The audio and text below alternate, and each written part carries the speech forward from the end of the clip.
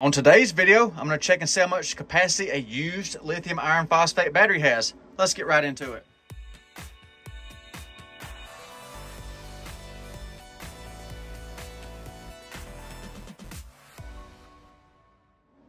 So this is a piggyback video to that other capacity test video I did on the Weize battery.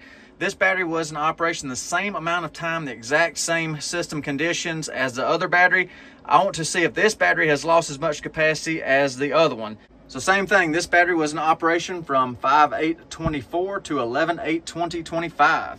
And when new, this battery delivered 1,293 watt hours.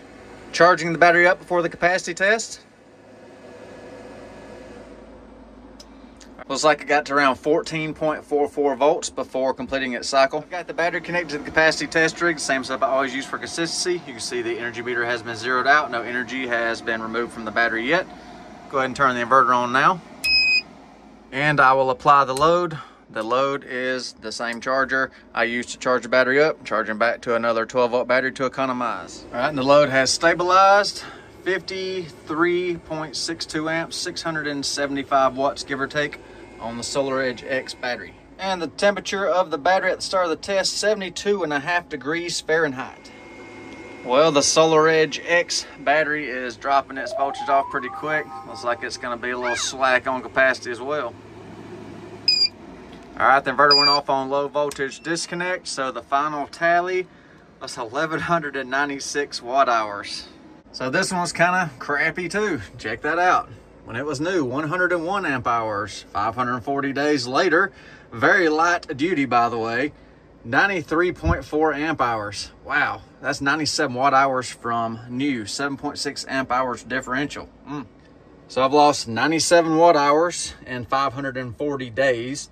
That is 0.18 watt hours per day that is being lost from this battery. This battery was part of a larger battery system. Never saw more than maybe 3 amps of current in or out of the battery. In a temperature controlled environment, very light usage, not really much more hard of a life than just storage really. A very easy life on this battery, and already has lost a good bit of its capacity due to cell aging, degradation, whatever. I'm going to go on an assumption now. What if I would have used this battery like the manufacturers claim, that you can discharge it 80% of its total capacity and still get 3,000-4,000 cycles or whatever? What if I would have done it like that and beat on the battery, hit it 50-60 amps every day, was rough on it? I bet those numbers will be a lot worse than that. This battery had an easy life. I'm surprised by these last couple of battery tests, after letting them run for a few months, that capacity is dropping off that quick.